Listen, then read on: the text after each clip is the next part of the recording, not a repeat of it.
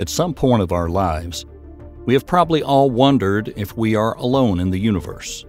It would seem that in our own or in other distant galaxies, there are so many planets that revolve around numerous stars.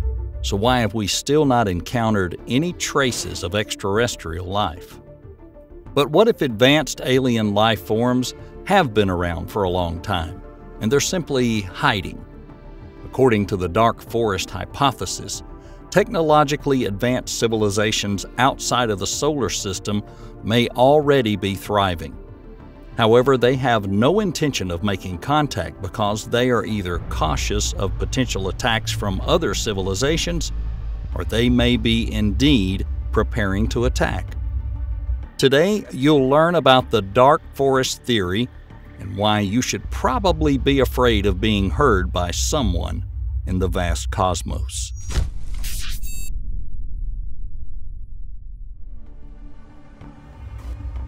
1. The Dark Forest Hypothesis, the author and original source. The author of the Dark Forest Hypothesis, DFH, is science fiction writer Liu Cixin.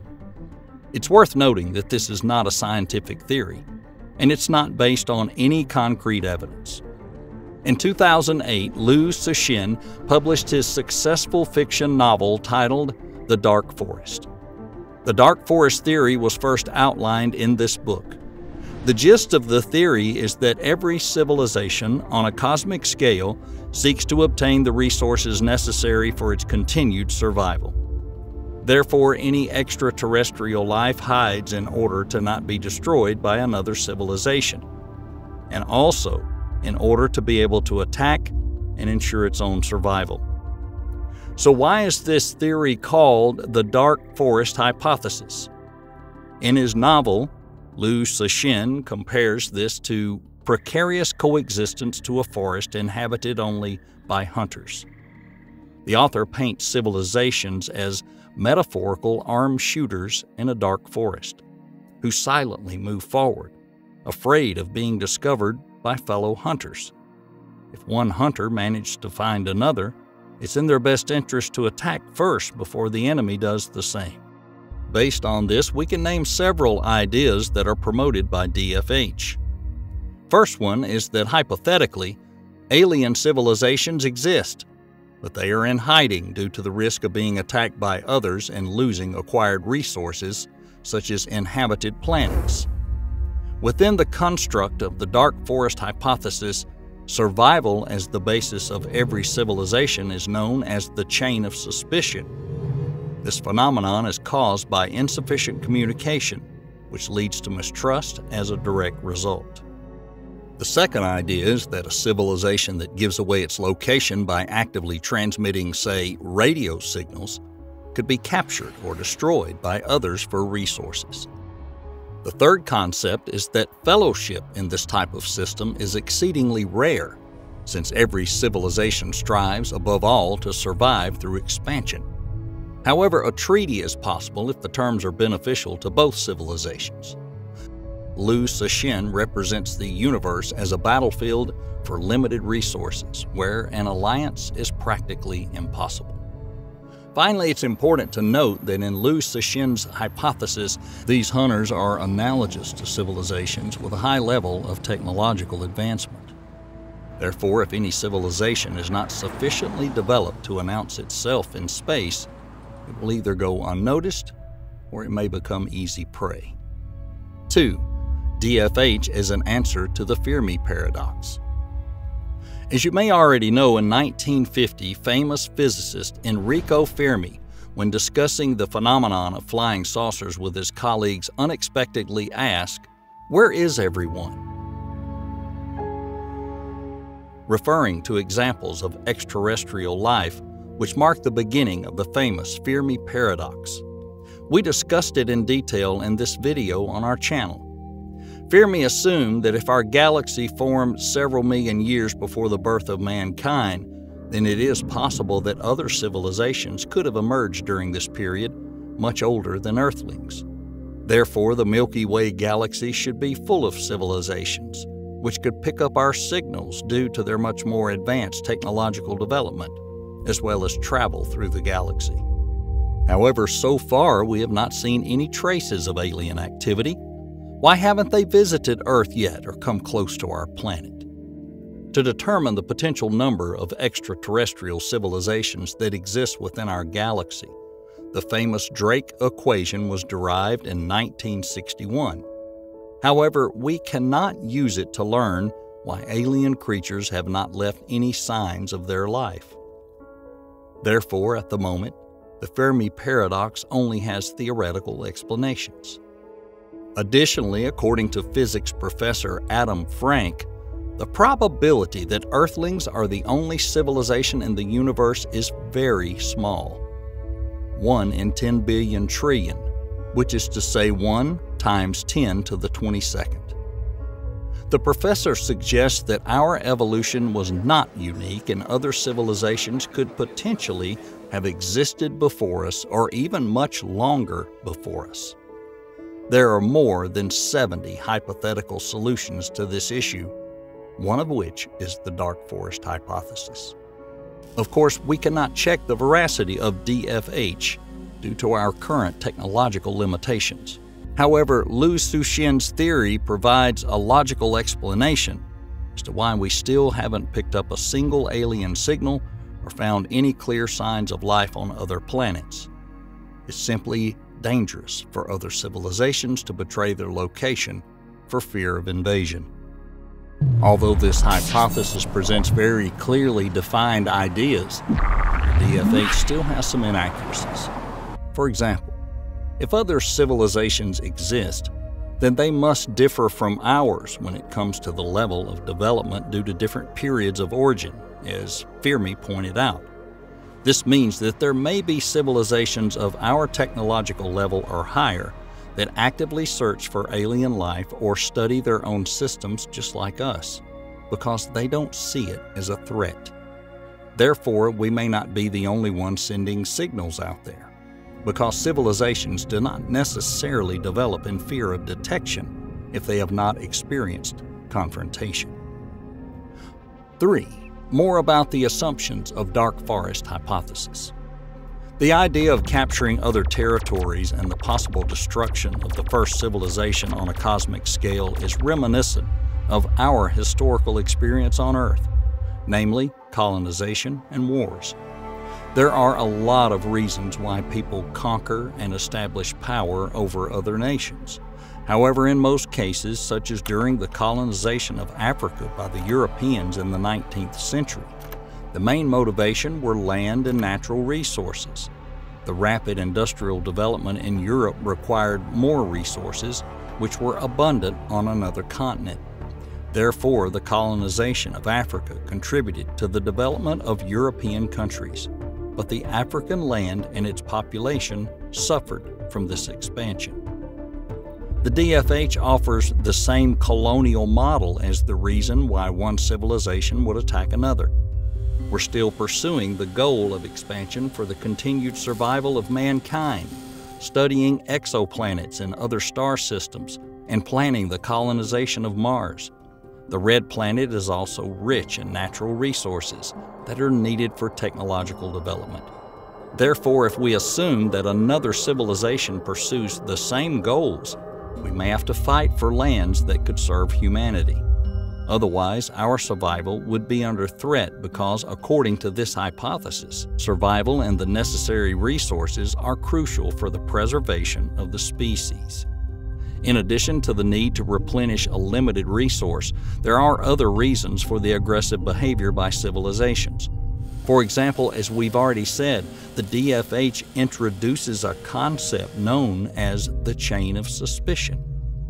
This concept is closely related to another aspect of this hypothesis, which is known as the technological explosion. The gist of the chain of suspicion is that it's impossible for civilizations to know whether others are benevolent or hostile. These doubts can lead to preemptive attacks and self-defense. According to the researcher Chao Yu, this chain can only emerge between civilizations with the same level of technological development, since they can likely objectively assess their own and other people's capabilities.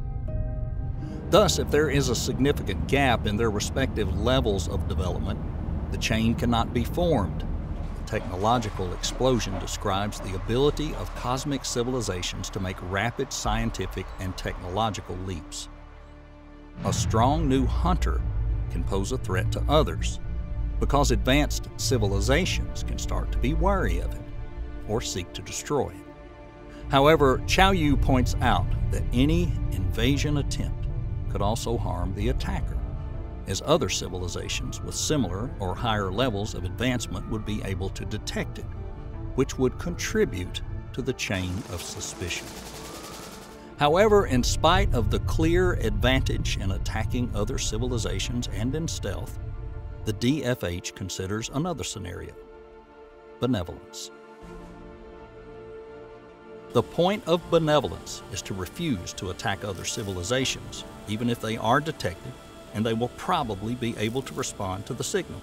In a dark forest, this tactic is very dangerous because it is again reinforced by the chain of suspicion. Found by a benevolent civilization, another civilization may turn out to be aggressive or rapidly developing. Therefore, in the future, it will be able to destroy others and survive, having collected enough resources, whereas the benevolent civilization will most likely cease to exist. If we assume that extraterrestrial life really exists, and it is way more advanced than us, then it might attack us, since this is a survival tactic with the highest chance of success. This is not the best news.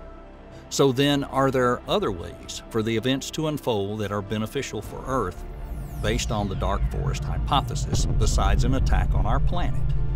Let's look at this in terms of game theory.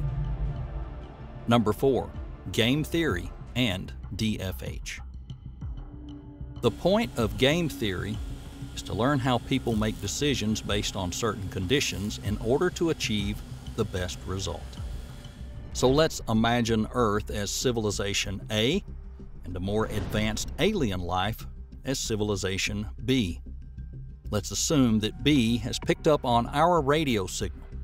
Now B has 3 strategies for action: attack, remain unnoticed but become suspicious, or respond with a prospect of possible friendship. Attack will be considered the most advantageous strategy, even if A is able to fight back. On the other hand, this scenario might turn out to be a losing one for B if A, according to researcher Alina Su, can send a signal in order to transmit the coordinates of the planet of Civilization B to other civilizations. Perhaps in this case, the best option would be to remain unnoticed. If both civilizations don't do anything, neither will benefit. On the one hand, this will save A and B from danger, but on the other hand, they won't be able to obtain the necessary resources. There's also an option to make friends. If both civilizations agree to an alliance, then one of them will benefit, for example, from the ability to use alien technology. The other civilization, the one that proposed friendship, would also be able to benefit, albeit slightly less. Does that mean that an alliance is the best scenario for both civilizations? Possibly, but it comes with some caveats.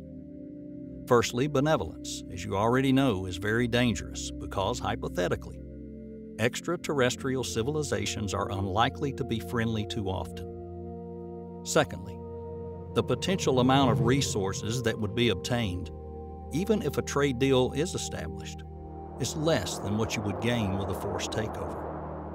And so, the theoretical attack on Earth has the highest probability, but this course of events can greatly harm the attacker. Still, other civilizations may be afraid of the unknown military potential of Earth, and therefore choose the tactics of secrecy or friendship. 5. The danger of sending signals into space. Does it mean that if the probability of Earth being conquered is higher than any other option, should we be wary of the propagation of our signal into space?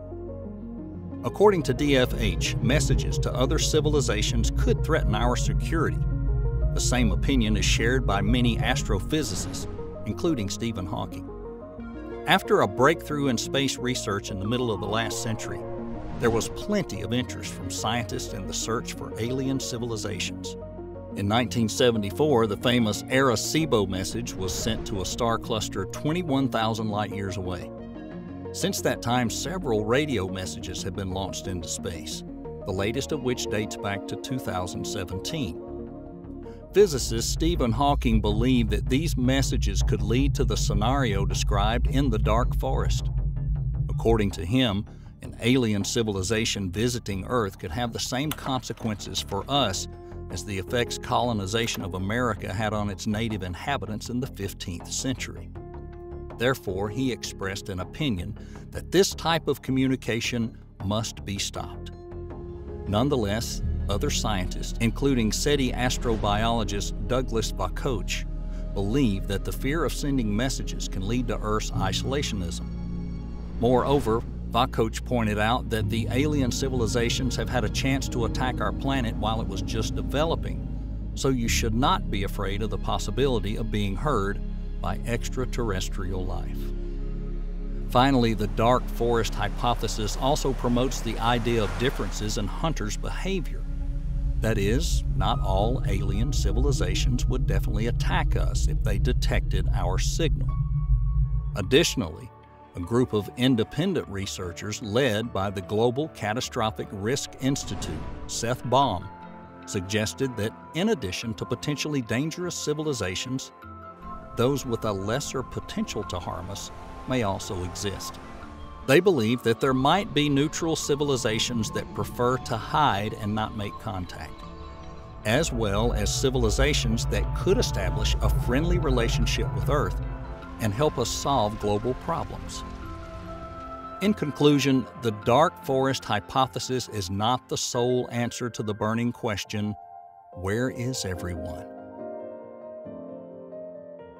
There are many other suggestions that attempt to explain the lack of a hint of extraterrestrial life, such as too great of a distance between civilizations, or the low likelihood of the emergence of other living organisms. Nevertheless, we cannot rule out the possibility of the veracity of Liu Cixin's theory, but we cannot confirm it either.